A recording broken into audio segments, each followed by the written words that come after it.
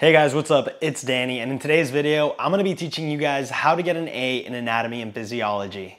During my undergrad, I took Anatomy and Physiology and many related courses all the way from Intro to Human Physiology to Gross Anatomy, and I got A's in all of them. And I'm not saying that to flex or anything or to be like, oh, like I got all A's. No, in reality, I'm not like crazy smart or anything. Like I don't have like, a superhuman brain, nothing like that. But I will say that I did do some things that really helped me along the way to do well in the courses. And I also want you guys to get A's as well. Depending on your school and what you're studying, you might be taking that single class like Anatomy and Physiology as like a single course, or you might be taking an anatomy class and then a physiology class, like two separate courses. But regardless of how you're doing it, all of these tips will help. In a nutshell, anatomy is where something is located in the body, and then physiology is its function within the body. When learning about new structures in the body, you should have a systematic technique and pattern to help you study. For example, you could learn and master the anatomy of a structure first, and then learn its physiology. So first you can see where it's located, know exactly where it is, and then you could dive into knowing its function. You also want to learn and memorize in like the simplest form possible. I know that when you read a textbook, it might be like really complex and there might be a lot of different functions, but the simpler, the better. You want to make sure that whenever you're learning about a new organ, a muscle, bone, whatever structure within the human body, that the way you learn it is very systematic and that pattern is something that you keep doing regardless of the structure. Trust me, it will make your life a lot easier if you just keep your studying pattern the same exact way. What this really means is that instead of trying to like memorize like everything like all at once and just like learn and have all this like information like all in front of you, divide it up into different regions, layers, organ systems. Now, luckily what I've experienced is that a lot of professors actually teach this way already, just because it makes it a lot easier for them. It's like on one lecture, they'll teach a specific region, then the next lecture is like another region, and it just makes it easier for them, and it also makes it easier for you. Obviously, the human body is all over the place. There's a lot going on. There's a bunch of different structures, but if you divide and every single day, you just focus on a little part of that whole human body picture, you're gonna do really well, and it will make piecing the whole human body puzzle together a lot easier.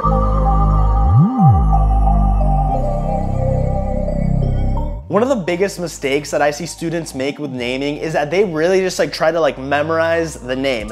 They'll get a piece of paper, write down the name like literally 100 times, and that's all they know. Like they only know the name because they memorized it, but they don't know the meaning behind the name. Guys, the name of certain structures and even different body regions can help you tremendously when it comes to learning them. I'm gonna give a quick example, which I love giving to people when I try to like explain this to them. So let's say I throw these words at you: flexor pollicis longus. You're seeing them on the screen right now and you're like, what is that, flexor pollicis longus? Now, if you have to memorize them for a test, you might do what I said earlier. You might just like write like flexor pollicis longus a bunch of times, just write it down until you memorize it. But do you really know anything about it? No, you just know the name flexor pollicis longus because you wrote it down so many times. What if I told you you could just break it down and flexor means to flex, pollicis means relating to the thumb, and longus just means long. When you piece that together, you come to the conclusion that flexor pollicis longus is just the longer muscle that flexes the thumb. So look at that. The name of that muscle told you if it was long, short, medium, longus. It told you what it relates to within the body, and it also told you its action. Those three words give you so much information about that muscle. And you could do that with so many other structures within the human body. Keep in mind, a lot of different structures were named like literally hundreds of years ago. They have like medieval naming, Greek naming. So if you could just like memorize like a couple of them, you're gonna see like a consistent pattern.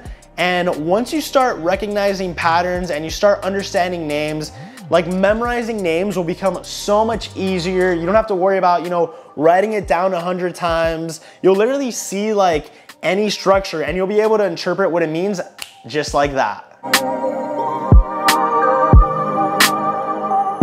You don't have to be an artist to draw anatomy. It doesn't have to come out Picasso perfect. As long as you understand what you drew, you're completely fine. A huge mistake a lot of students make is that they just try to like visualize anatomy like from textbooks or, you know, from YouTube videos. And that's basically like what they'll do on the exam. They'll try to like recall what they like saw or like a video they watched. But my tip that will really help you is that when you are first learning any structure in the human body, you should always draw it. Since it is anatomy and physiology, what you could do is draw the structure and like right next to it, put like a bullet point with its function. Now, the way you wanna do this is, sure, the first couple of times, yes, have like a picture in front of you or do it while watching a video, but then eventually you wanna be able to draw it without looking at anything. Drawing is just such an active process. You're sitting down, you're thinking, you're actively recalling, and then you're putting it down on paper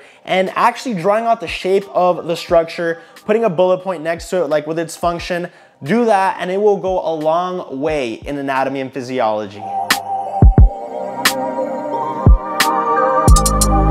With anatomy and physiology, you're a lot better like studying a little bit of it every single day rather than like taking huge study sessions with it. If right now anatomy and physiology is like one of the core classes that you're taking, make it like the first thing that you study throughout the day. I would suggest even making flashcards. That way like you wake up and the first thing you do, like for at least 10 minutes, the first 10 minutes of your day, not that much time, wake up and go over the flashcards. Then in the afternoon, you could spend like 45 minutes, maybe an hour, just like drawing out the different structures that you learned that were on those flashcards. Then right before bed, you could look at the flashcards again. Guys, no matter how you do it, you just wanna have a really consistent routine and make sure you follow through with it.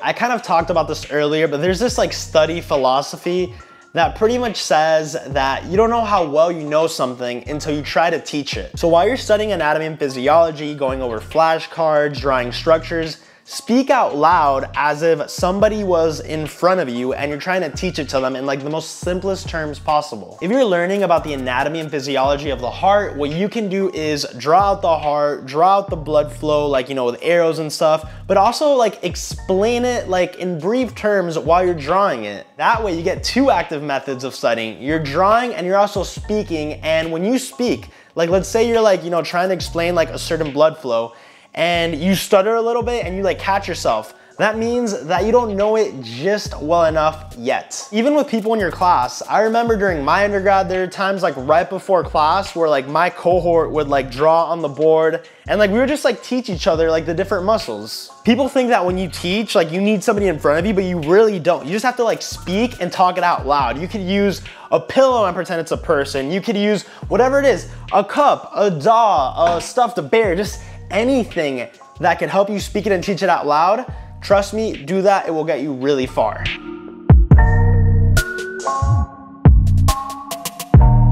Now I know that some of you guys, depending on what you're studying, you might be taking anatomy and physiology and you might also be taking a lab for it, which is really good because it gives you like that hands-on approach. The more hands-on you are, the easier it's gonna be to like just learn the structures and just learn everything. If you're doing clinical hours, try to connect what you're learning in anatomy and physiology to like what you're seeing during your clinical hours. Everything in the body happens for a reason. So if you can connect those lectures, those notes, everything you're studying, like all the paper stuff, and apply it to the real world, trust me guys, like bridging those two things is really gonna help you. Now let's say that you don't have any clinical hours, you don't have a lab, you really don't have like anything that you're shadowing or anything you're really seeing. What you can do is literally use yourself. If you're learning about the origin and insertion about a muscle, while you're going over the origin and insertion, literally like palpate where the origin and insertion point is. If you're learning about an organ, do the same thing. Obviously, an organ is gonna be really hard. I don't even think it's like possible to palpate as easy as a muscle,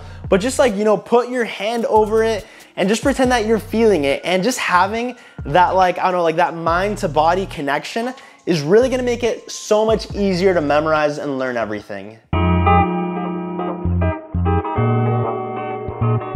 This might sound really cliche. You always have professors being like, oh, make it fun, make it entertaining, it'll make your learning experience a lot better. But anatomy and physiology is really, really interesting. It pretty much teaches you how the body works.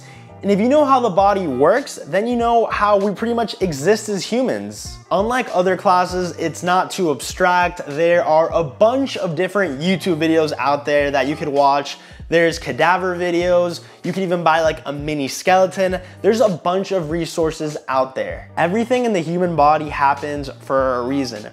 We as humans carry out actions because of different physiological things that just occur within ourselves. And in respect to anatomy, everything is located somewhere because of a very, very specific purpose. Now, with anatomy and physiology and the class side of it, it is up to you to make anatomy and physiology fun, learning, engaging, and just learn as much as you can in a very simple way. Guys, trust me, I know it might sound like a lot. I know anatomy and physiology might be really, really overwhelming, but if you just follow my advice, it will really help you. All right, guys, that is pretty much all the advice that I have. Now that I could legally call myself a certified athletic trainer and that I have that background and foundation, I really want to make more anatomy and physiology videos. So if you guys have any ideas on possible content that I can make, just put it down in the comment section below. If you enjoyed this video, make sure to give it a thumbs up and subscribe to my channel down below to stay up to date with my uploads.